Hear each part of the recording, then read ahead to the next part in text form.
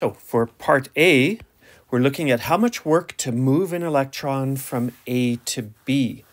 And so we know that work is the change in potential energy. And so we can say delta EP. And we can think about that in terms of work can be calculated as force times displacement for a constant force or an average force, or sometimes just doing the difference in potential energy is easiest. In other words, if we were picking a box off the floor and putting it on a table, we could say, well, the work done was the change in potential energy from the box at the top of the table to it being on the floor. And that change in potential energy was due to the work. And so they were equivalent. And so that's what we find easy to do here is the change in potential energy, knowing that potential energy is QV or Q delta V, the change in V. And we are looking at the Q, and that's the object that's being moved, and we're told that it's an electron. And so the elemental charge, 1.6 times 10 to the minus 19 coulombs, and then we have a delta V, and the change in voltage here. So we can look at it and see that going from A to B, we're on the same equipotential line, which means there's no change in voltage. Or if you would rather go through the calculation, you could say the voltage at B minus the voltage at A, 200 minus 200 is 0. And either way, you do end up with a 0 in there, and 0 times anything is 0. And so we would say that that is 0 joules of work. On to B. How much work to move a proton from C to B. And so again, we will consider our work to be the change in potential energy there. No other transfer of energy to any other form. So that's a nice, easy way to do that. Again, Q delta V. And for the Q, again, that's the particle being moved, and we see that that's a proton in this case. So again, the elemental charge, but this time a plus, and that's in coulombs. And then we need the change in voltage.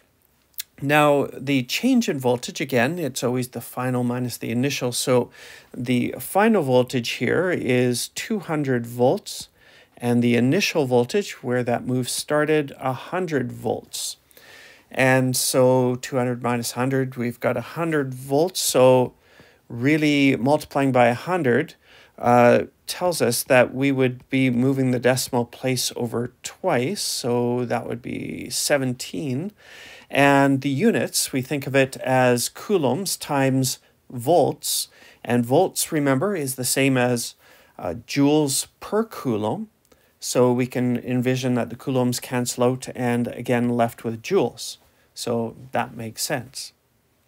Okay, so we could stop there and say, okay, we ended up with a positive potential energy and that's great as expected, but it's always good to double check. And we know that we're dealing with a proton in part B and we're pushing it from C to B, so we're pushing it closer to that positive charge in the middle there.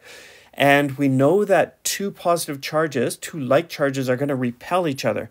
So we're pushing it in, just like compressing a spring. And so, yeah, that is an increase in potential energy, and therefore that is a positive work. So, yeah, just a quick thought about that, you know, on a test or on a question that you're doing. Definitely worth the few seconds to think that through. Part C. So we're looking at a proton released at A and what is its velocity at D. So again, we're talking about a proton. So we are going to see it repelling from this charge that we're looking at in the middle there. And it's, if we were to put it at A and release it, it would start taking off to the left. And so by the time it got to D, it would definitely have some velocity because that we could look at that potential energy being converted into kinetic energy. So really what we've got going here is we have a conservation of energy question, and we could start with E before equals E after. and go from there. Either way you do it, you're going to end up saying that our decrease in potential energy is going to be our increase in kinetic energy. And so let's go through that. And again, our potential energy, and we can say is Q delta V. And our kinetic energy, well, our same old handy kinetic energy formula. Now, at this point, you'd probably be wise to stop and say, we have two V's in our equation, and V's by their nature don't look a whole lot different with the small case and the uppercase. So what I usually do here is when we are mixing voltage and velocity together is let's just put little caps on the capital V, and that will help us keep track that we don't mix them together and mess up our equations as we rearrange.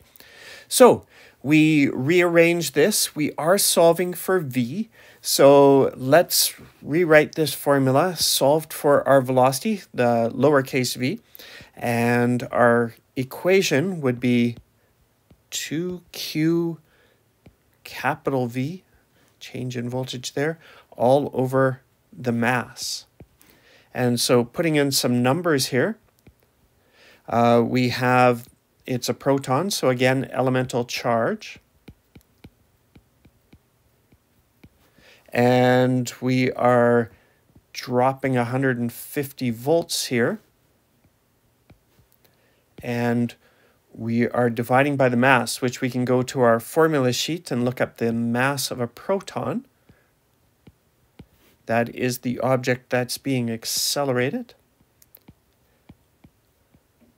And that's in kilograms, and the big square root around that. And we'd have to pull out our calculator and figure that out and come up with 1.7 times 10 to the 5 meters per second. Now, taking a look at that, and that's a really big velocity. So yeah, you can write that out, 1, 7, and 4 more zeros, and look at that and say, wow, that is very, very fast. And we stop and think about that, and we are working with electrostatic forces. And electrostatic forces, as we know, are quite powerful. And we also, thinking back to Newton's second law, acceleration is related to the force, which again is an electrostatic force, and inversely proportional to the mass. And we're dealing with a very, very little mass here, the mass of a proton. So for us to end up with a velocity, a very high speed here at D, yeah, we can make some sense out of that. So that's our question.